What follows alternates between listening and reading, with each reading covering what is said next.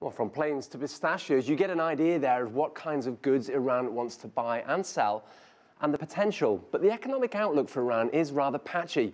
The economy should expand by nearly 6% this year. That's double the pace from a couple of years back. Much of that will be driven by oil.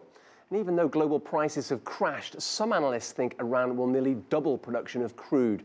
But inflation in Iran is severe. Just a few months back, vegetable prices were rising as high as 20%, and that erodes people's purchase power and ability to consume more.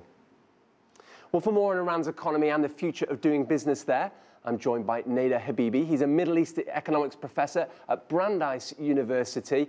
Professor, many thanks indeed for joining us. Thank you for inviting me. We know that Iran had managed to circumvent some of these sanctions while they're on it. It kind of struggled on during these sanctions, but this is different now, isn't it? The gates are literally been opened for its economy. Well, yes, especially in terms of relations with Europe, economic relations. I think the barriers have been removed significantly.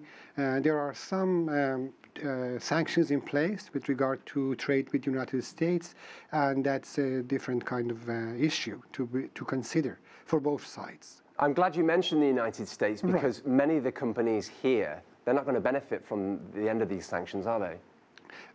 Not immediately, but the U.S. government has authorized the foreign subsidiaries of U.S. companies to start doing business with Iran with the lifting of sanctions. But the main corporations that are active here themselves, still I think they have to wait for further clarification, given that U.S. unilateral sanctions are still in place. That could take years, though, and you've got European petroleum companies, you've got all sorts of European finance companies who are literally lining up to get into Iran. The US could get left behind here. Yes, but Iran has, at least President Rouhani has an incentive to invite American corporations, because they believe that American corporations can serve as a lobby in Washington to prevent further deterioration and snapback sanctions if they have an interest in trading with Iran and investing in Iran.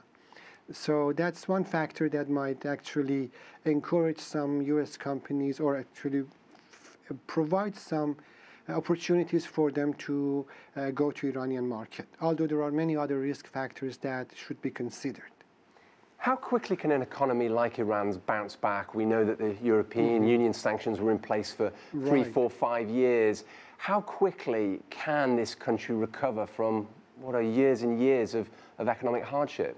It wouldn't be immediate. Iran is currently in a recession. It's partly because of the sanctions and partly because of the government policies, because government has been trying to reduce the inflation for the past 2 years with monetary discipline. But the release of funds that belong to Iran that have been frozen abroad can inject some financial capital into the economy. And of course, more important than that is the changing expectations inside the country and potential for attraction of foreign investment. This year, I think Iranian economy in 2016 will probably come out of recession slowly, maybe with 3% economic growth. But if the conditions are right and President Rouhani can implement his economic policies, in 2017 and 2018 we might see growth rates close to 5%. And do you think, how long do you think it will be before Iranians on the street will say, I am materially better off than I was, say, 12 months ago? Are we really going to see a trickle-down effect at the end of these sanctions? I believe the benefit of the lifting of sanctions would be felt even in 2016, because the banks can now transact with the international banking system, imports are easier, exports of non-oil goods will increase, so the economy will see some benefit immediately that customers would feel it. But in terms of significant change in economic conditions, that takes several years.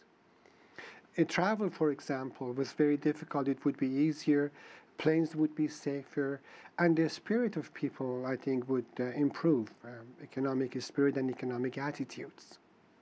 You mentioned aircraft there. companies like Apple are looking to try and get into Iran. Going back to the kind of average Iranian, are they likely to have the kind of disposable income if economic conditions improve? Are they going to have the kind of disposable income to consume those kinds of gadgets? Some of the consumer incomes goods, yes. For example, computers, laptops, and also Iran already is a large market for automobiles and other consumer goods that are being imported. You have to keep in mind that in 2016, Iran would receive about $30 billion of frozen funds.